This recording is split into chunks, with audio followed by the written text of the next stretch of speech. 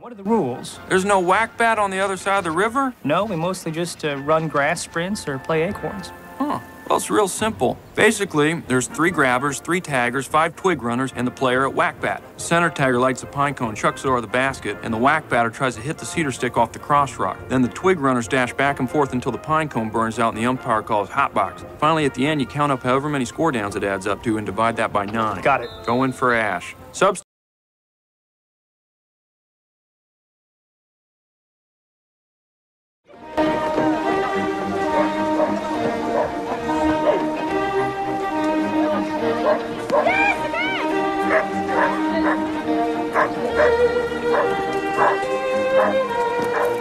The object of Hangman's cricket is for each competitor to retain his allotted 9 lives by scoring runs with the cat or bat, defending his lower leg from being struck by the ball.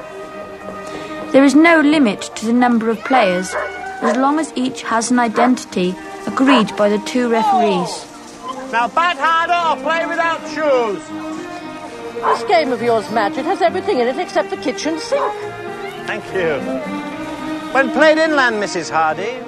The more important identities are the Emperor, the Red Queen, the Widow, the Fat Lady,